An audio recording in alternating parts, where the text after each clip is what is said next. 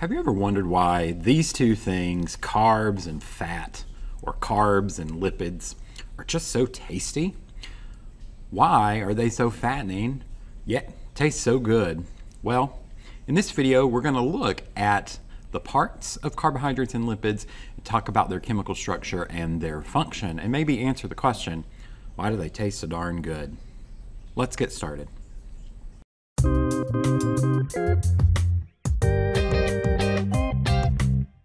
So if you think about the word macromolecule, it really just means, right, larger molecules. Well, in living organisms, there are macromolecules that make up all living things. So remember back to one of our earlier videos when we said that atoms make up molecules. Molecules make up then larger macromolecules. That's the discussion for today. These larger macromolecules, of course, make up organelles, which make up cells, etc., etc. We want to focus, though, in this video right here on macromolecules. Now, there are 4 macromolecules that we'll talk about. Today, we want to focus on just 2 of them. So the macromolecules are lipids. When you think lipids, think fats. Carbohydrates, carbs, right? Proteins, and nucleic acids. So these are the 4 classes or 4 major macromolecules that we will be talking about. Today, though, in this video, we're focusing on these 2, lipids and carbs. So, before we really get into the specifics of lipids and carbohydrates, we want to talk about in general, how do you make a macromolecule? Well, how do we build large things? Probably from smaller things. So to make a macromolecule, we generally start with smaller molecules. And a fancy word for making a larger chemical would be a polymer, right? Poly, many units, many parts. So we do this, we build macromolecules by what we call a dehydration synthesis reaction. So if you take that chemical reaction apart, synthesis, we're synthesizing, we're making something, and dehydration, that probably means water's going to be involved. If it's dehydrated, maybe even removed. So that's in fact what happens. So we can take monomers or simple units, single, mono, remove some water, join them together and make larger molecules. So here's an example. Let's say we've got this molecule here, right? And we have this molecule here. Now, if the body, for whatever reason, wanted to join these 2 together, maybe it needs to build, you need to grow, you need to make some large molecules. Well, what can happen is water can be removed and these can join together. So let's see, where could we get a water? I've got an oxygen, oh, look right here. Oxygen, 2 hydrogens. If these are removed, then there'll be some free electrons ready to bond. And that's exactly what happens. Water is removed, these come out, and the resulting, what's left, join together with a bond right there, and we make a larger molecule. So this is essentially building how to make a larger molecule. The reaction is called dehydration synthesis because we dehydrated it, we removed the water, and we synthesized a larger molecule. This will require some energy and enzymes. We don't get into that really in depth right here, so tune into future videos for more of an explanation on how this takes place. So if we build polymers, build major macromolecules, we also have to be able to break them down. So this is called a hydrolysis reaction. So this is the opposite of what we just looked at. A hydrolysis, if you think of the word lysis, right, to break or split apart, right? So lysis, we're splitting apart water and breaking down a polymer. We're going to use that to break down. So we'll use this water to break apart these larger molecules into monomers. Now, why would your body need to break down large molecules? Oh, of course, right? Digestion. So when you go out, you eat something, you have a big meal, then you have these large molecules that need to be broken down into smaller molecules so your body can use them. So here we go. We got a large molecule here, right? If we're going to break this down, we probably need to break one of these bonds, right? One of these bonds need to break so that we can go into smaller molecules. So how we do that is basically the opposite of what we just did in the previous example. Water comes in, right? And then we'll break one of these bonds as this breaks apart. The OH will go to one side, the hydrogen will go to the other, and we will now have two smaller molecules from that one larger polymer that we began with. So you can see here's the OH on one and the H. So basically we just use this water molecule, half of it went there, half of it went there, to the ends of these new molecules, all right? So those are the general reactions for how we build and break apart polymers. So let's get a little more in depth into the first class, or the first major macromolecule, carbs. When you think carb, right, you think sugar, you think bread, pasta, but I like for you to really think sugar more. Even though, yes, we don't think of maybe pasta being sugary, it actually is, right? It's made up of lots of simple sugars joined together. So what are in carbs? If you look at the name, carbohydrate. So there's probably some carbon, there's probably some oxygen, and probably some hydrogen. And that's what it is. So these atoms, carbon, hydrogen, oxygen, are in carbohydrates. And this is one of our most simple carbohydrates. This happens to be glucose. And this is in the ring form. Remember that there are carbons at all these little ends that you just don't necessarily see. What is the function? Energy. Carbohydrates are a form of energy for us, right? Living organisms need energy. It's one of the properties of life. So we need carbohydrates for energy. Well, what are carbs made of? I told you, think of carbs as simple sugars. So what you see here, simple sugars, are monosaccharides. Mono, one, saccharide, think sugar. So the monomer, the basic unit of carbs, are simple sugars. And what do we know sugar is used for? Of course, to make energy. And right here, you can see, maybe you remember from a previous class, this is ATP, which is our form of energy that's being made ultimately from these carbohydrates. So, let me give you some examples. Glucose is a monosaccharide. Fructose is a monosaccharide. You see it's just one sugar, one sugar. So we've got lots of different types. Glucose, I already gave you it as an example. We also have more complex carbohydrates. These are called polysaccharides, and we'll look at that in detail in a moment. This one happens to be cellulose, right? This forms a lot of the structure and support for plants. And basically what it is, if you look at it, it's just a bunch of these simple sugars put together, right? There's one, there's one, there's one, there's one. Lots of simple sugars put together to form these more complex sugars, okay? So there's the overview of carbs. Think carbon, hydrogen, oxygen. So also one thing I want to mention is that in these carbon rings, I mentioned to you that generally at the corner are all these carbons, but we also number them, and this will come in handy later. So we start with the first carbon, generally the one on the inside. In this case, it happens to be an oxygen, so we wouldn't number that one. So we'll start our numbering system here from the inside and sort of work our way out. So this is the first, second, third, fourth, fifth, and sixth carbon. We'll get into more details on this later as we move and we start looking at more advanced macromolecules, but it is important that you learn that the carbons generally we number in these larger molecules. So I said there are lots of different carbs. Let's look at a few different types. So the first one, the most simple, would be monosaccharides. Mono, one, sugar. So here's some examples, right? Glucose, once again, you see it. Fructose, there's another example. And so you see this is just a simple sugar. This is a simple ring. Here's another simple ring. And in these cases, look, you see 1, 2, 3, 4, 5, 6 carbons. This one's numbered, like I told you.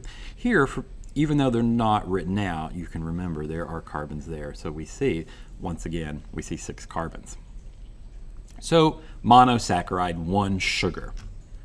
Well, what do you think disaccharides are? Of course, 2 sugars. So here's some examples. Sucrose, table sugar, right? This is the sugar we generally buy at the store and put on our food, or in our food. Sucrose is basically just 2 monosaccharides put together. This little thing right here is called a glycosidic bond, or glycosidic linkage. And it just bonds these 2 monosaccharides together. So sucrose is an example. Lactose, milk sugar, is also a disaccharide, right? You've heard of maybe people having lactose intolerance. That's because they don't have the enzyme lactase to break down that bond. So we got monosaccharides, 1 sugar. We got disaccharides, 2 sugars. And then the third type would be polysaccharides, or many sugars put together. And here's some examples, right? Cellulose I mentioned earlier, that's in plants. Starch also can be in plants, right? You think of a starchy potato. And so these are some examples, and if you look really close, they're just simple sugars put together. Now, the way they arranged is important, and we'll look at that right here. So here's the polysaccharides. There are really 4 that I want you to really think about. There are 2 that function in energy storage, and there are 2 that really serve as building blocks or structure in terms of their function. So the 2 that we think of as energy storage, right? These are sort of more long-term energy storage for animals or living organisms to use later. Starch in plants, right? If you think about a potato or a tuber, why is it so starchy? Why does it taste so good? Well, what it's doing is it's storing energy for the potato plant. Stores it down here, keeps it safe. And basically it just links a bunch of those little sugar molecules together so that it has some storage, some energy for later if it needs it. So we see starch in a lot of plants. Animals, humans in this example, we store our extra sugar in the form of glycogen in the liver, right? So, and this is, you can see it, it's kind of branched out. You can see all these small, if you really zoom in there, you can see these are just small little sugars, small little sugars. And so when we have too much blood sugar or glucose in our body, the body signals for that extra glucose to go and be stored in the liver as glycogen. And then if we need it later, just break it back down into glucose. So those are for energy storage. In terms of structure or building materials, think of in plants cellulose, right? Cellulose, which makes up these cell walls, right? If you look at a plant and look at its cell wall, it's got this sort of rigid cellulose pattern that forms, and it really serves as structure for the plant. It gives it some structural support. So cellulose is another example of a polysaccharide. And then a fun one, I think, is chitin. That's pronounced chitin. And we see this in mushrooms and fungus, but the interesting thing to me is this is what makes up the hard structural part of the insect's exoskeleton. So if you ever were to step on a bug and you hear that kind of crunch, that's because of the chitinous structure that is in these arthropods and insects. So just to review this slide a little bit, in terms of polysaccharides, these are carbohydrates, carbs, that have many sugars. We got starch in plants for energy. We got glycogen in animals for energy. We've got cellulose in plants for structure. And we've got chitin in arthropods and fungi for structure. So the second class that we want to talk about, right? So we went all through carbs. When you think carbs, you think energy. Well, when you think lipids, I often think fat, right?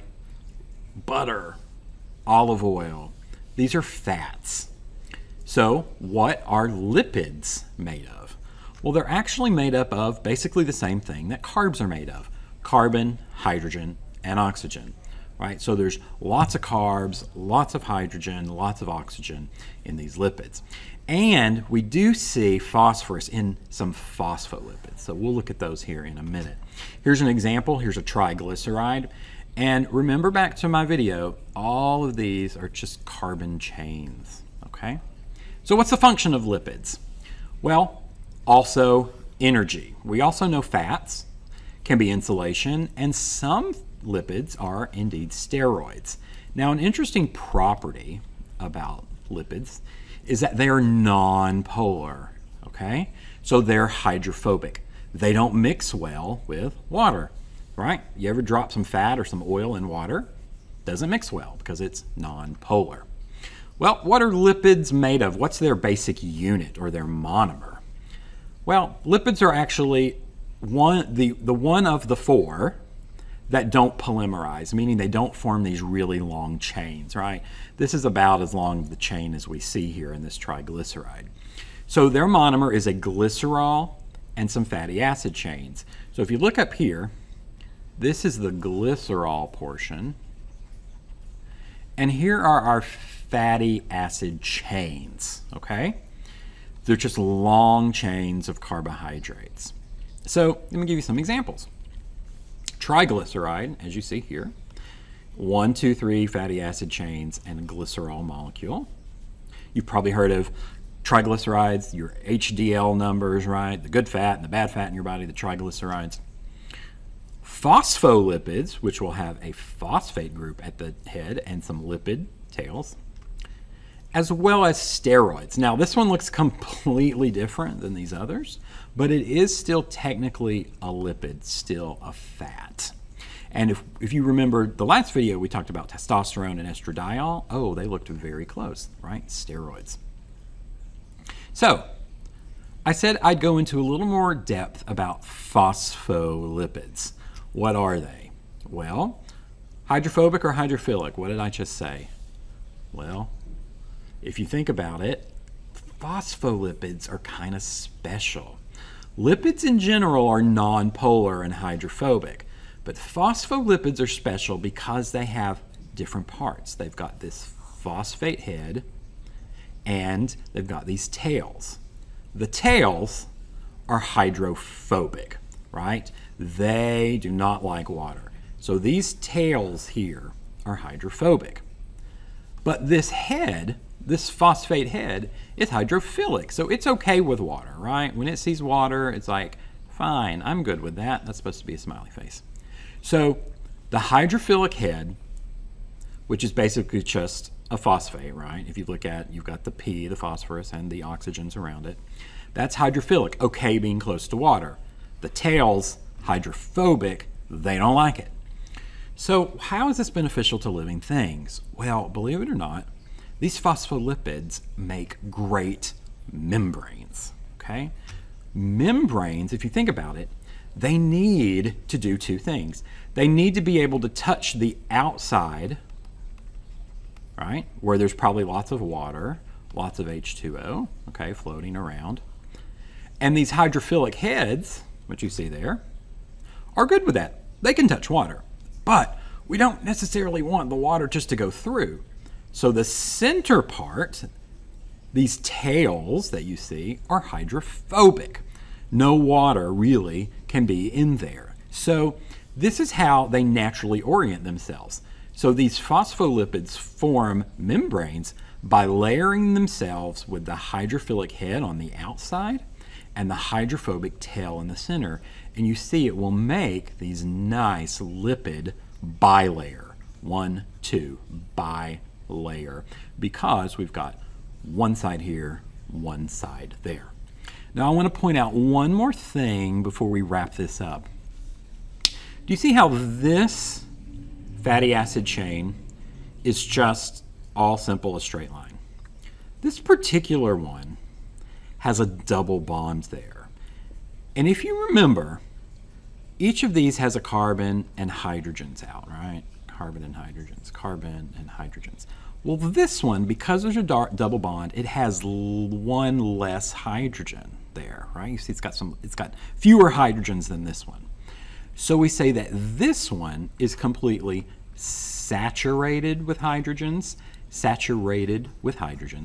This one is unsaturated with hydrogens because it's got fewer hydrogens. So this one is a saturated fatty acid chain. This one is an unsaturated fatty acid chain. It sort of kinks out to the side, and that's the unsaturated, and you can see it here once again. So this would be the unsaturated fatty acid chain, and this would be the saturated fatty acid chain. So I hope that's a good introduction for carbs and lipids for you. Let's go back to our original question. Why are carbs and lipids so tasty? Well, it all goes to their function. What is their function? Energy. And what do animals need? Energy. So we have grown an attraction and affinity for sugary carbs and fatty lipids because they give us the energy we need.